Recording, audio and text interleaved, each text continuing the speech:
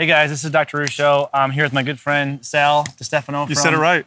Yeah, I've been saying his name wrong for a while now. I'm finally getting it right. And I wanted to talk about squat form, and consult someone who knows a lot about this.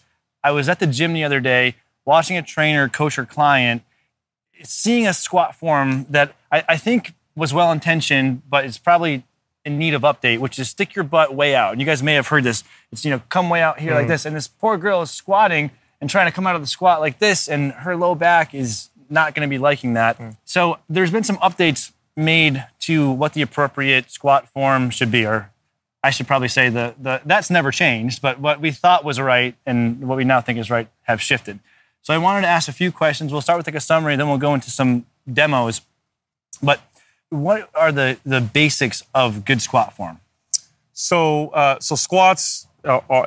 squatting is a very functional, foundational human movement. So this is something, and I want to say this, make this point.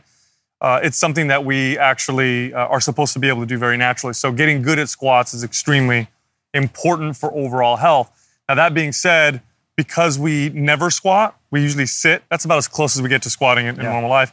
We've lost this function. So it's something you have to relearn. So you can't just jump into a squat. I tell people like this all the time when they try to run.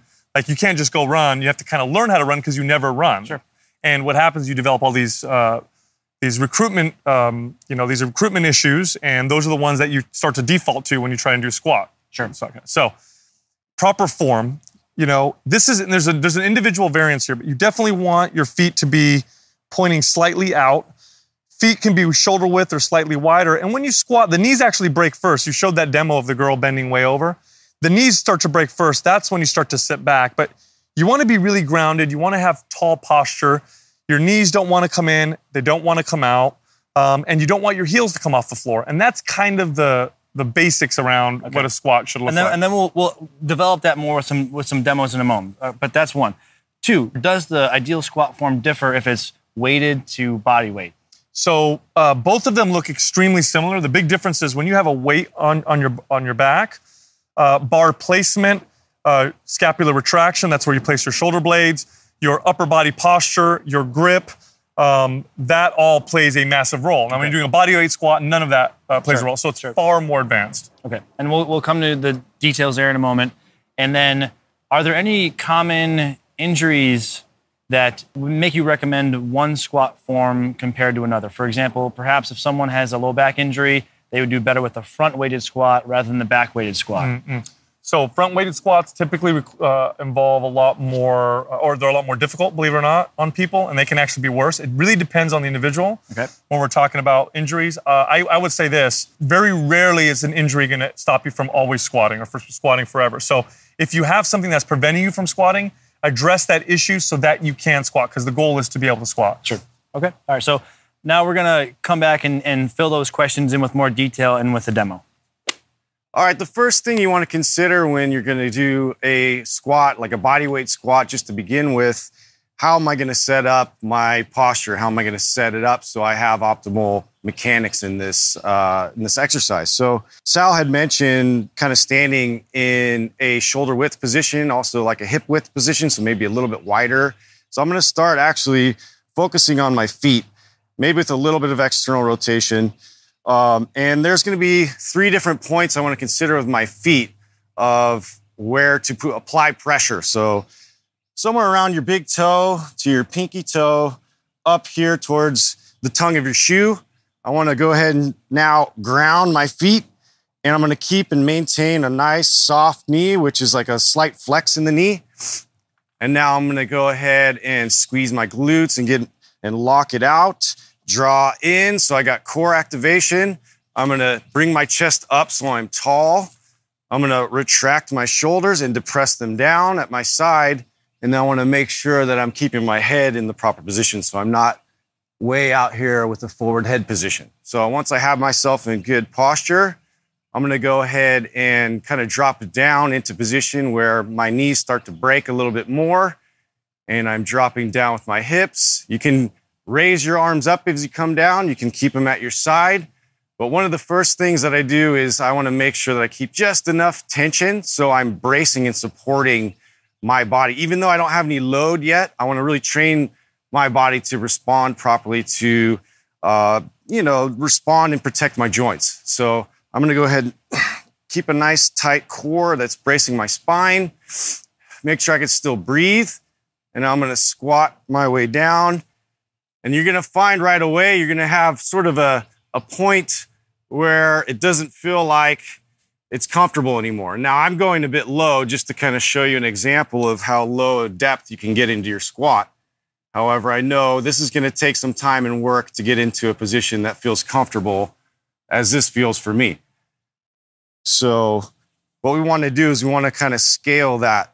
And I have a chair here actually to use if say that I have a point in that squat where I get about here and that's about as far as I can go before I start breaking in my posture. So I want to maintain this chest position, this at my abs, making sure they're bracing the whole time, my shoulders retracted, because what I'm doing is training myself then later on to apply load. Very important to master this first before we add weight to it. So the chair is a good way. Most of the time, people at the bottom of their lift, that's where most of the issues lie as far as strength. So a lot of times we'll start in the bottom position and we'll work our way up from there if that's the issue. So I'll just start just like you're sitting in a chair, but now I want to be intentional about how I'm making my way up.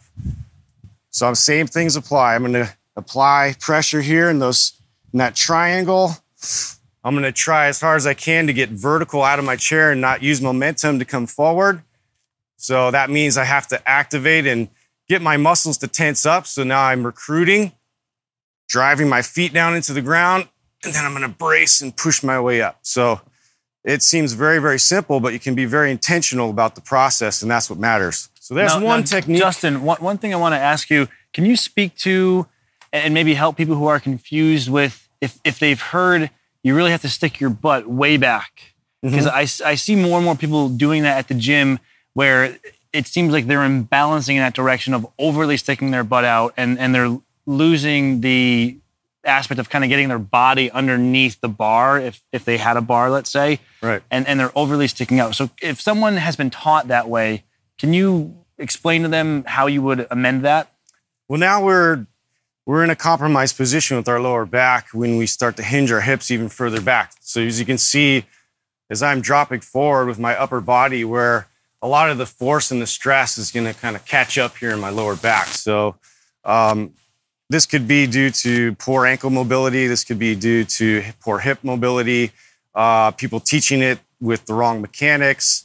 But yeah, the ideal way to do it is to make sure you incorporate dropping down so the hips really can stretch and get to the position that you want so you can recruit your glutes and your quads. And so this is a simultaneous thing. You want to be able to apply the biggest muscles that are in your legs into the lift. So this really limits a lot of force production that you can apply, which you'll see people also do good mornings, which is a hip hinging movement. So what you're talking about primarily is a different exercise. Right. So they're not doing it right. I wouldn't even call that a squat. Right. If that answers your question. Yeah. And so would you just demo that inappropriate form compared to the more appropriate form, just so people, if they're going to watch it and look at themselves in the mirror, they'll know what to do and what not to do? Sure. So for instance, what he's talking about, I'm going to go ahead and try to break at the hips here to hinge, but now I'm not dropping vertically with my hips. I'm kind of pushing them back. And a lot of times they're loaded back here, and I'm trying to come down and push my butt out as far as I can and then come back up. So that's what we don't want to do. We're in a compromised position that way, and that's not what we're teaching. So instead, we want to break at the hips, but we also want to start with the knees in a flexed position, hips drop, and they break, but I'm in line. And it's okay if my knees travel forward a bit, which is another thing that a lot of people are afraid of. That's a key. A lot of people are taught, don't let your knee ever come in front of your toe line. And I think that's a mistake because it forces your butt backwards, thus putting torsion on your low back. Again, range of motion is definitely an individual thing. So you're going to figure out where your range of motion ends and your threshold is. And we want to really try to connect to that. So you want to find where that end range is. So if my threshold is here with my knees, I mean, that's where I'm gonna start, but I really want to connect to that process so I could advance and I could get a little bit more mobility. And there's a lot of other exercises that will help with that process.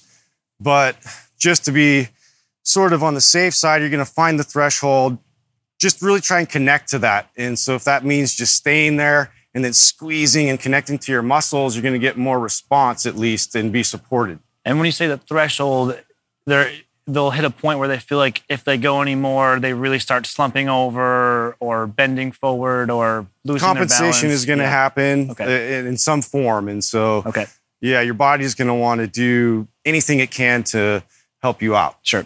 And then the other thing, are there any modifications you make to the squat that are helpful if people have a knee injury, a low back injury? Are there any common and helpful recommendations there?